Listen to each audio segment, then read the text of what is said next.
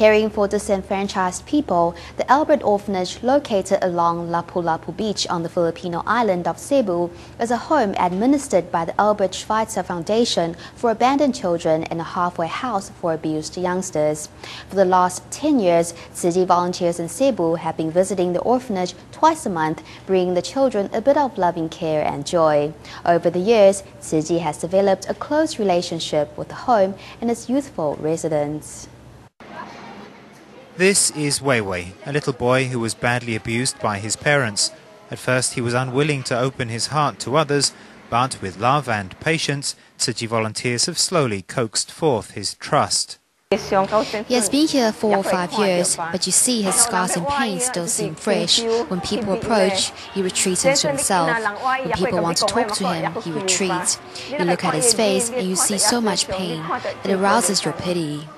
The pain that lingers in Weiwei's heart sparks much compassion in others, and other children here are like him, all cared for by the Albert Schweitzer Foundation at this orphanage.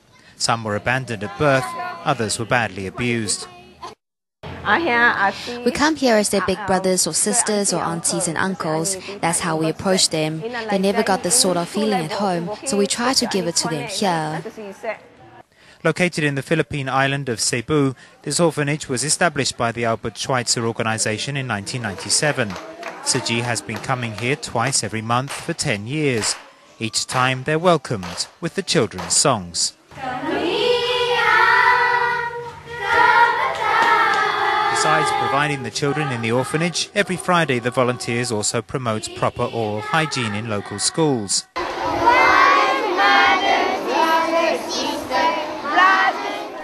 The toothbrushing song helps remind the kids the proper way to brush. It's an activity introduced by the volunteers because they discovered many of the children suffered extremely poor oral health. The program began in 2003 and almost immediately volunteers noticed improvements that are still obvious today. Do you have any cavities? Open your mouth and show us your pretty white teeth. Besides giving these children toothbrushes, Tzu volunteers also provide regular dentist visits. With such healthy mouths, the children are well prepared to recite flowery language.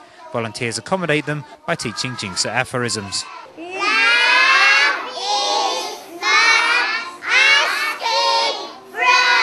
These Cebu volunteers are diligently working to give these children a satisfying and healthy spiritual life in hopes that these kids will be able to replace the evils of their past with a bright and happy future.